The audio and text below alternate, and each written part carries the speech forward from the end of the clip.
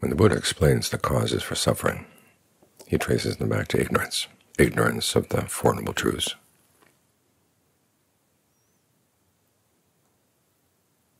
And he says when that ignorance is ended with knowledge, or vijja, then all the causes of suffering come to an end.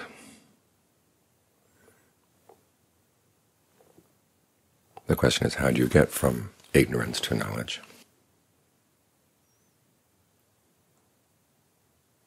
And there's a passage where he explains how.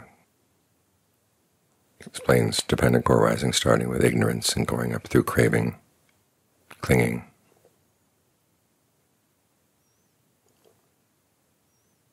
birth, aging, death,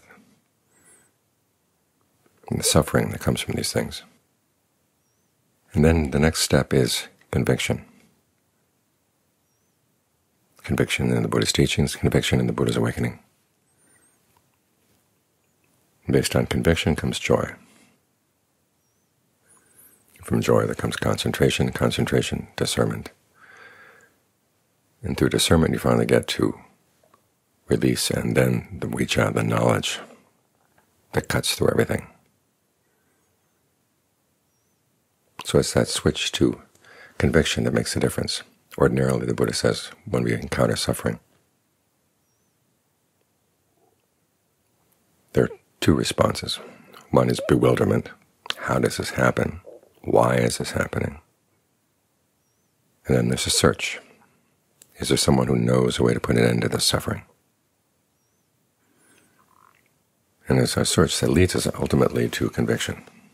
We've looked at other ways of putting an end to suffering and seen that they don't work. This, however, makes sense. So we give it a try. Again, the fact that it makes sense is no proof, which is why this is conviction. It's not yet knowledge. We have to keep that in mind all the time. Even our understanding of the Four Noble Truths, right view, all the other right factors of the path have to be first built on conviction. Conviction includes the desire to put an end to suffering. That's why we're convinced. This is what the Buddha said, that passion for the Dhamma is one of the things that leads to happiness. A question came up the other day. What's the difference between passion and will? With passion, you're feeding on it. You're feeding on your desire. With will, you have desires that things come out a certain way, and you want them to be a certain way.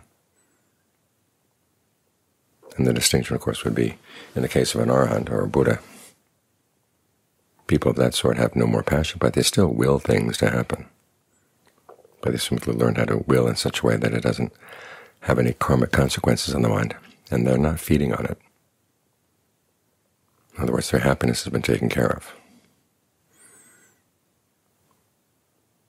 But for us, it hasn't been taken care of yet, so we have to bring some passion to the practice. We have to really want this to be the way that's going to happen, the end of suffering. It's through our reflection of what we're doing that keeps us wanting from simply being blind desire. We look at what we're doing.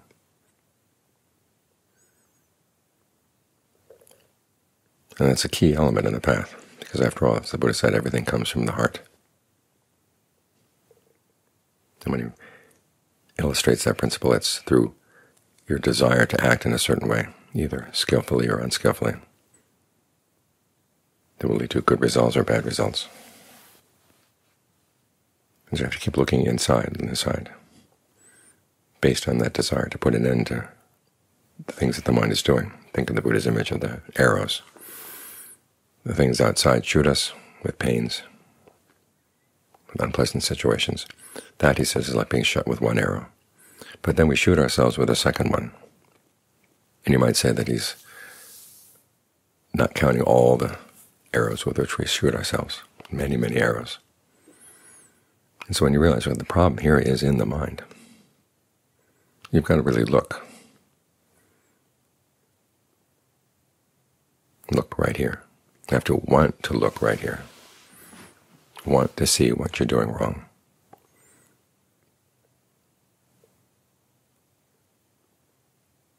want to figure out a way to stop doing that wrong.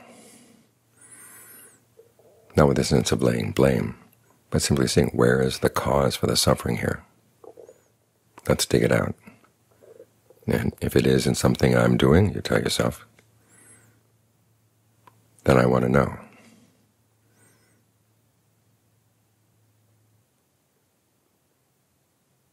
And as long as I don't yet see, I'm going to keep on looking. This is why we meditate, to look into what the mind is doing wrong.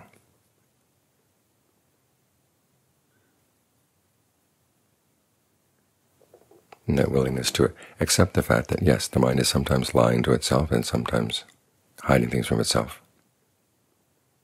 That's what keeps us honest.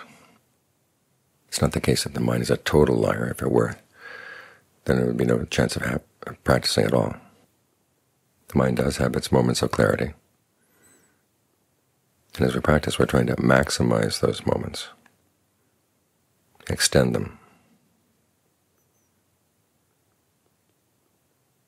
which is why our focus has to be continually inside, inside.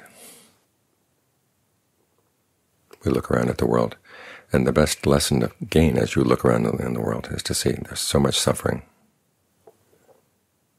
And there's so many people squabbling over the best way the world should be run. And the squabbling never ends.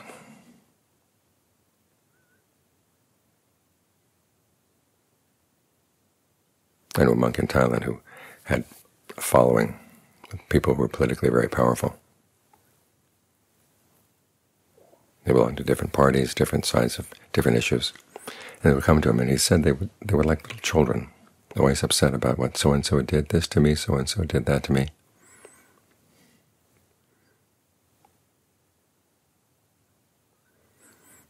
And as long as we're trying to straighten out the world, we're like little children, because the world doesn't want to be straightened out. Or if you do straighten it out, it's not going to stay that way. Other people won't like your way of straightening out the world. They're going to come in and try to do what they can to change it. So those are the lessons you gain from looking at the world. And they point you back inside. If there's going to be a solution to the problem, it's going to be in here.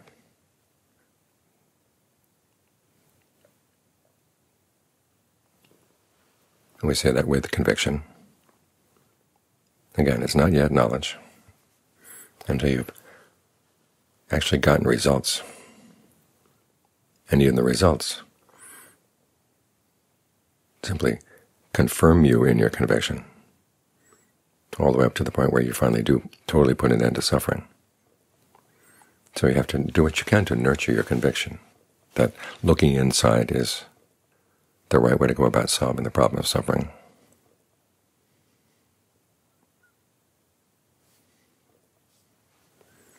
And keep nurturing your desire to put an end to suffering, because part of that conviction is that there is an end. But it has to come through our own efforts. This is why we have to be heedful. A few days back I mentioned a sutta where the Buddha of the past goes up with one of his disciples to visit a Brahma world. And just to show off the power of his disciple, he tells the disciple to make his voice such that the whole universe can hear it. And so he recites two stanzas that reverberate through the universe. I talked about the one stanza about putting in effort, being committed to the practice, sweeping away your defilements as an elephant would a hut of reeds. Well, there was a second stanza as well. Those who remain heedful in this Dharma discipline, doing away with the wandering on, will put an end to suffering. What is it that wanders on? It's the mind. To look at how the mind wanders from moment to moment to moment. Learn how to bring that wandering under control. This is one of the reasons why we practice concentration. To settle in and watch the mind's movements.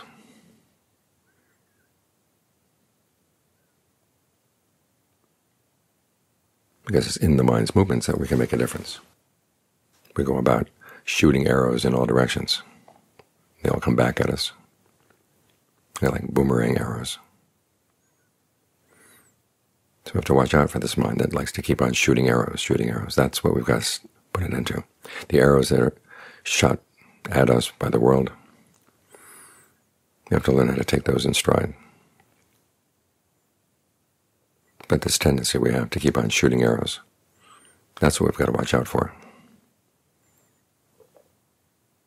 There's a lot in the world that would say, no, that's not the problem. But if you're really convinced that there's an end to suffering and that the Buddha taught the way to the end of suffering, this is where you've got to look.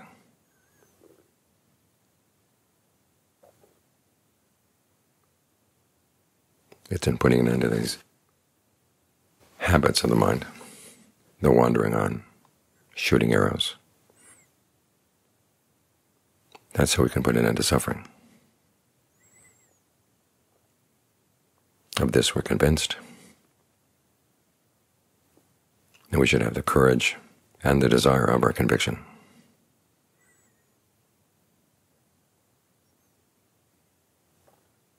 This is not a path for people who simply dabble.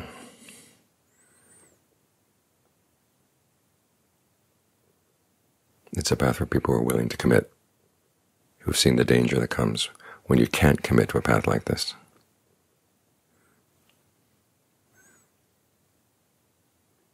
And are willing to give their everything to finding the way out.